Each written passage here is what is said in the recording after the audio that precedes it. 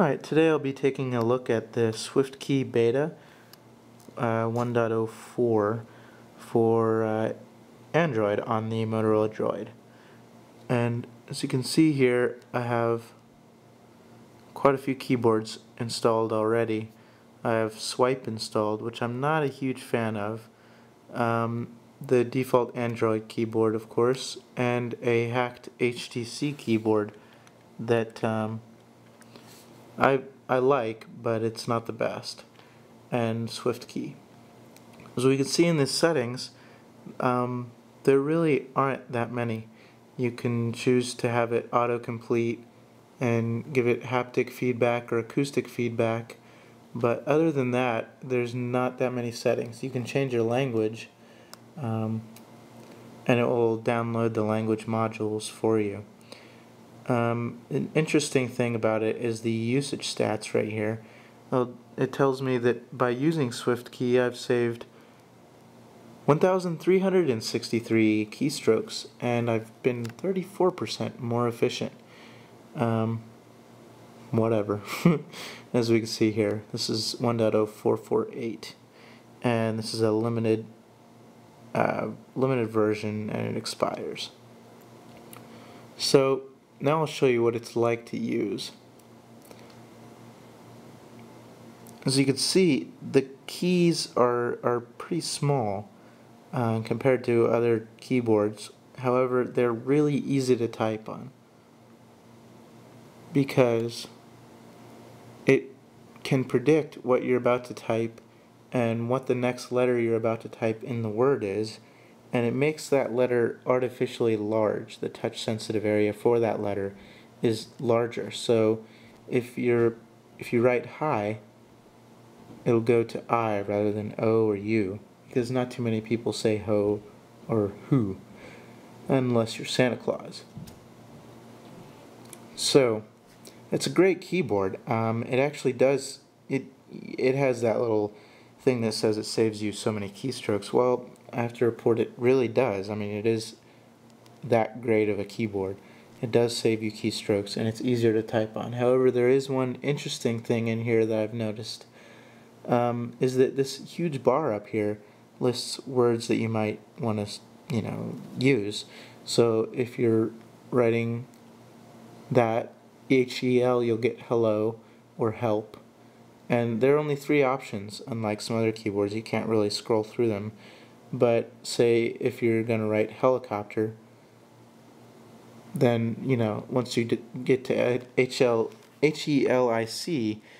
then it'll list helicopter right there for you. Now, the funny thing about this word list here is that even when there's nothing in there, it still suggests words.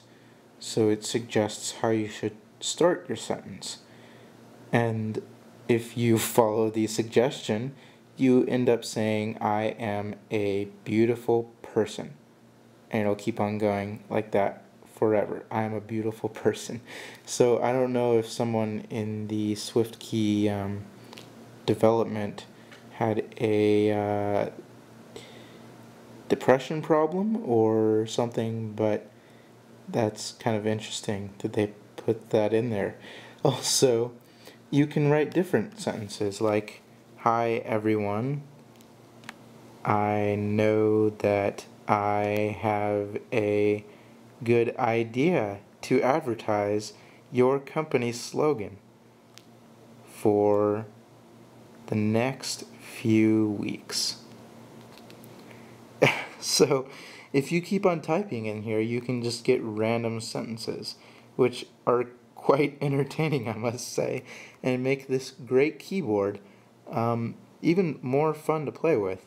The one thing I don't like is that this huge button down here, the bottom right, is just for the smiley face.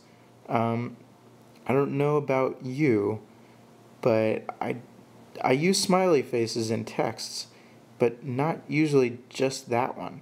And in order to get the other ones, you have to hold down and wait for it to come up, and then you get a list of all of these. That's kind of a downside. I mean, I wish you could just hold down and then swipe over to select a different one. I could show you in the HTC keyboard that I use that's how they work it with this. You can just slide your finger to select which smiley face you'd like to use. That makes a lot more sense to me.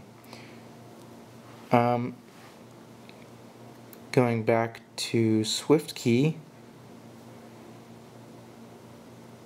the number pad is also, it could be improved. Rather than just listing the numbers right along here, it would have been nice if they had a much larger number pad that takes up the screen with larger buttons. However, the smaller buttons do mean they could put all these symbols in here.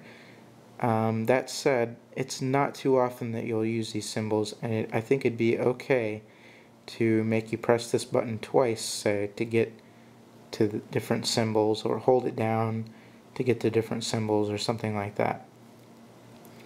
Let's see, everything else is great. The spacebar is rather small, and I found myself sometimes putting a period in the middle of a sentence because the period button is right where the spacebar should be, and they could easily solve that by making the smiley about the same size as the backspace button, and elongating the spacebar.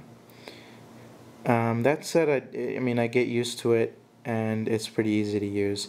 Another thing that you'll probably already noticed, there's no voice in this keyboard. Even the hacked HTC keyboard has voice on here. So,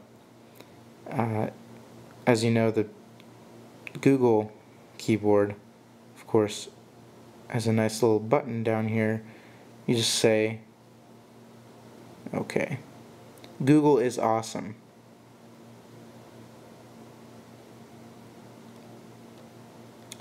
And it's taking a while because I'm in my basement, so I'm not getting that great of a signal. Anyway, the other keyboard, the SwiftKey, cannot do that. It has no button for that, so I'd like to see that in the future.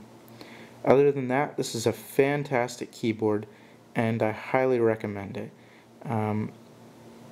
So go SwiftKey, and I hope they don't end up charging for it, but if they do, I'd be willing to pay a couple bucks for this keyboard, if only because it's pretty funny, especially if you're having self-esteem problems. You can also be a beautiful place. Anyway, this was the SwiftKey review on the Motorola Droid, and I'm Kev5027. Thanks for watching.